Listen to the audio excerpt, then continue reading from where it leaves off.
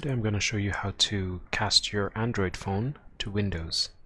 It's a very simple process. Windows already has it set up ever since the anniversary update. There's an application called Connect which you can use. So to access this, you just click on Start.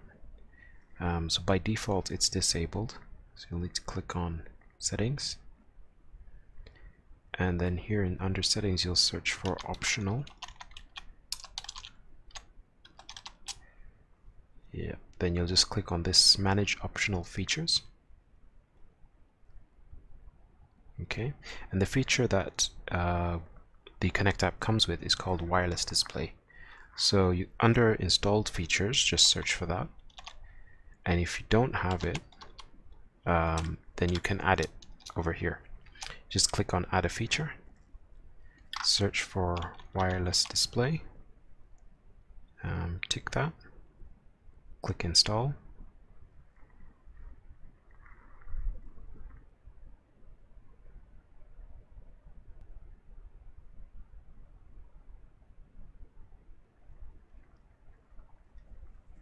Okay, so once the install is done, you can now search for it under Install Features, confirm it's installed, and here we see it's installed on today's date.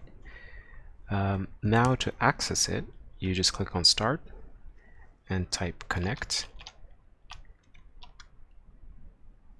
and go to Connect to Wireless Display.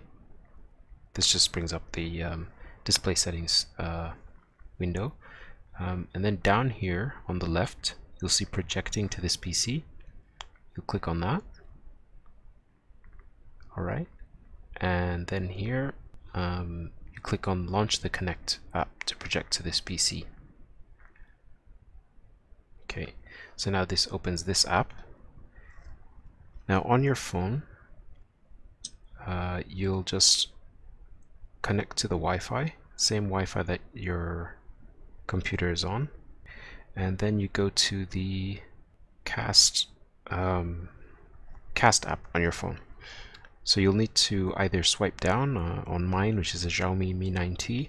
You just swipe down from the top menu, go into the notifications and the quick control center, and from there you just click on the Cast button. Okay, and this searches for your computer and it finds it.